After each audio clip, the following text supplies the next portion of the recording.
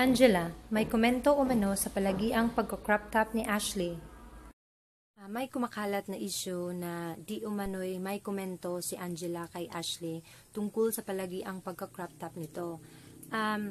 Nangyari daw ito nang masagi ng Instagram live ni Shami si Angela habang nagsasalita tungkol dito. Pero hindi ko po makita ang video na deleted na daw umano ni Shami at wala din namang mga screenshotted or mga recorded videos. So hindi ko po masasabi kung totoo ang naturang issue. Pero kung totoo man, I think napakababaw nung issue or kahit nung komento ni Angela dahil iba yung kultura ni Ashley doon sa Australia. Syempre kung ano ang style ng mga teenagers doon ay ganoon din si Ashley. And si Ashley din ay kasama sa isang dance group sa Australia. So syempre yung may mga pananamit siya na sexy, pa-hip-hop at syempre sumasabay din yung makeup niya.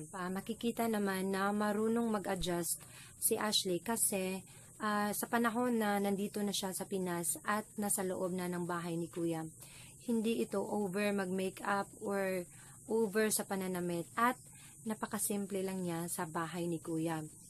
It's a matter of adjustment naman.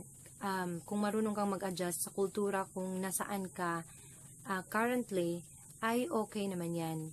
Hindi naman talaga issue ang pananamit as long as akma ito sa okasyon or sa lugar na iyong pupuntahan. Mas malaki pa rin talaga ang impact ng personality mo.